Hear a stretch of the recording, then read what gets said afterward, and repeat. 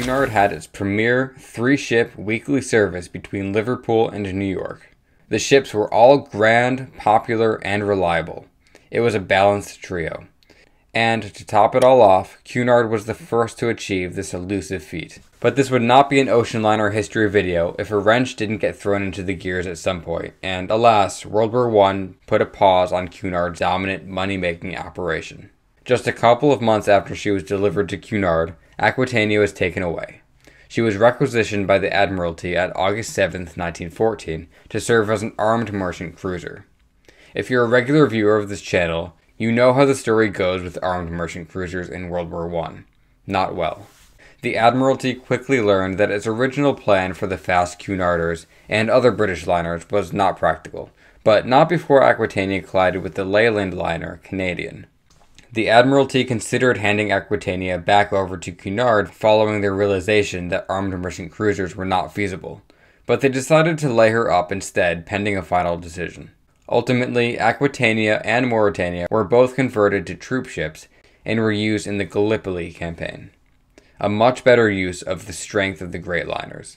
As the Gallipoli campaign failed and the casualties mounted, both ships were converted to hospital ships and were painted in the iconic white, red, and green livery, meant to give them certain legal protections from attack. By now, Aquitania had already served the Admiralty during the war in 3 capacities: as an armed merchant cruiser, as a troop ship, and as a hospital ship. But the messiness of war and bureaucracy ensured that the ship would be converted several more times by the war's end. After Gallipoli, the Admiralty was so sure that it would not need Aquitania's services again, what led to this conclusion I'm not sure, that they paid Cunard for the cost to convert her back to a civilian configuration. Of course, they did need her again, and paid yet again to convert Aquitania back to a hospital ship, at a total cost of £90,000. In November 1916, Aquitania encountered a severe storm on a return voyage from the Mediterranean, causing significant damage and necessitating repairs and delaying her next voyage. In her stead, Titanic sailed for the Mediterranean and ultimately struck a mine and sank on what was supposed to be Aquitania's voyage. Due to the increased aggression of Germany's feared U-boats, Aquitania was laid up for several months before returning to service in November 1917, again as a troop ship. This time, she was painted with a novel dazzle paint scheme, designed to confuse potential combatants. She helped carry American troops to Europe, the United States having recently entered the war. In October 1918, Aquitania was sailing in a convoy and carrying 6,000 American troops when the helm of the destroyer USS Shaw became stuck, causing the American ship to veer into the path of Aquitania. The Shaw was sliced open, killing 12 Americans, but somehow managed to remain afloat. Once the armistice was signed, ending the war, Aquitania was released back to Cunard, but was then subsequently chartered by the British government to repatriate Canadian troops. She retained her dazzle paint for some time while bringing Canadians home via Halifax. By the summer of 1919, Aquitania was completely done with her World War I service and was in dire need of a refit, having spent her first few years in wartime service. This refit included her conversion from being a coal-fired ship to being an oil-fired ship. This would have greatly reduced her labor costs, as well as her susceptibility to service interruptions caused by labor strikes, as well as reducing the length of the turnaround process between voyages. You might also notice that the appearance of Aquitania's bridge was different by the end of the war than it was at the start of her career. In fact, Aquitania's bridge design changed several times throughout her career, to the point where, from some angles, she looked like an entirely different ship from her original design. For the sake of time, I won't go into the details of that here, but it is very interesting, and I have a great quick move video on this very topic for my supporters on Patreon. The conversion from coal to oil also resulted in the conversion of her original anti-rolling tanks to oil tanks. The anti-rolling tanks were a novelty at the time, and were an alternative to the traditional bilge keels used to reduce lateral rolling at sea. They weren't quite as effective as first thought though, and those tanks were deemed better used for fuel storage. Luckily, Aquitania had been designed with bilge keels as a possibility, and was easily fitted with them instead. Even though Aquitania missed out on what could have been her prime years of commercial service, she did quite well in the years following World War I, despite having to compete with the newer liners as they were introduced. And although she lost her running mate Lusitania during the war, Cunard received the huge German liner Imperator as a reparation. Imperator was renamed Berengaria, and her 24-knot service speed meant that she could keep up with Aquitania and Mauretania. The White Star Line did not fare quite as well as Cunard in this regard, with the loss of both Titanic and Britannic. In the mid-1920s, Aquitania, like many other ships, saw the introduction of tourist third class, which would replace second class as passenger demographics changed in this decade. With a shift away from immigrant traffic in the 1920s, the tourist third class, later to be renamed to just tourist class, aimed to do what the name suggested, attract holiday goers or other travelers who were on a budget, but would expect more than third class had to offer. Aquitania attracted everyone, including the rich and famous, including people like F. Scott Fitzgerald and Franklin Delano Roosevelt, and Aquitania pleased even them. Famed and tragic explorer Sir Ernest Shackleton, for example, said that he was spoiled by Aquitania's luxury. These were Aquitania's golden years, and she was loved by everyone who stepped aboard, even when she gave them a rough ride. And there were plenty of times when Aquitania had to prove her worth at sea, including when she sailed through a hurricane off the European coast, forcing her to slow down to a speed of just 4 knots. Despite the caution of the crew, portholes were still smashed and public spaces flooded. Aquitania was relatively comfortable and steady even in rough conditions though. Unlike Lusitania and Mauretania, Aquitania was what they called a dry ship, because she was designed to ride over the waves rather than plow through them. And in this way, she yet again proved to be more similar to Olympic and Titanic than her own running mates. This was achieved by the shape of the bow and allowed for a more comfortable ride. When Prohibition took effect in the United States in 1920, it was not immediately clear whether or not foreign flag ships, such as Aquitania, could even carry liquor into an American port. Thus, there was some confusion as to how or if Aquitania could even serve alcohol aboard when transiting the Atlantic. This, of course, was more than a small problem to both passengers and Cunard, which earned extra revenue from alcohol sales. During this period of uncertainty, an experimental soda fountain was installed in the garden lounge as a sort of alternative. The chief purser was very skeptical of the viability of this endeavor, and as it turned out, he was right to be, since the soda fountain was not only a failure, but apparently an insult to the taste of Cunard's customers. The soda fountain was promptly removed upon arrival after just 1 crossing. Thankfully, it was determined that British ships could carry liquor into American ports, provided that it was securely locked up upon arrival in port. Longtime captain of Aquitania, Sir James Charles, was set to retire at the end of a July 1928 voyage. He had reached Cunard's mandatory retirement age of 63 years old. It apparently broke his heart to have to retire though, because he collapsed right after giving control over to the pilot at the end of the voyage. Aquitania raced into Southampton to try to save her captain, but it was too late, and Captain Charles passed away before seeing a moment of what retirement had to offer. Maybe he had no interest in giving it a shot.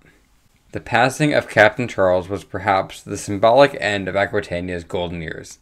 In the early 1930s, Aquitania dipped her toe into the cruising market. Cunard tried to send her on a, quote, cruise to nowhere from New York, but it proved to be unpopular, and they subsequently scheduled her for a 3-day trip to Bermuda from New York, which was successful. I've been on a couple of Bermuda cruises, and a 3-day round trip does seem quick, so I guess Aquitania didn't dawdle in order to drag out the length of the cruise. She later did cruises to other places, including Halifax, Nova Scotia, in the summer, where she was popular and profitable, but inconsistently so. Since it was assumed, rightly so, that only the middle class and up could afford to go on a cruise, the barriers between the classes were lifted, and all public spaces were open to everyone.